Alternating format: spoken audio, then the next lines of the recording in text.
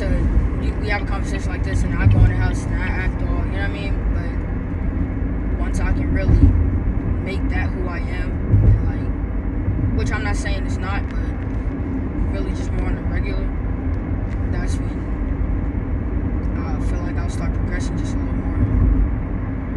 Yeah, I just feel like days like this are a reminder. My job is really just to take this in and display it and make that permanent, and not just let it be who I am and how I act for the next 2 or 3 days. And I go back to making these goofy mistakes and just doing stuff I know I'm not supposed to. It's like, what happened? That shit pisses me off. Pisses me off. Yeah. Because it's a direct sign to your focus.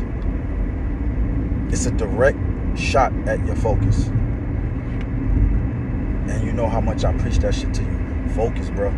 Focus. Focus. You can't lose focus.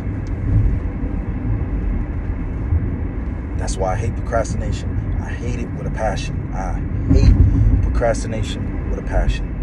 That is the secret. That is the key to fucking disaster. Always waiting to do something. Man, when you get your orders, you get your instruction, knock it out. How to operate with the same enthusiasm and intent prior to getting the pull-up.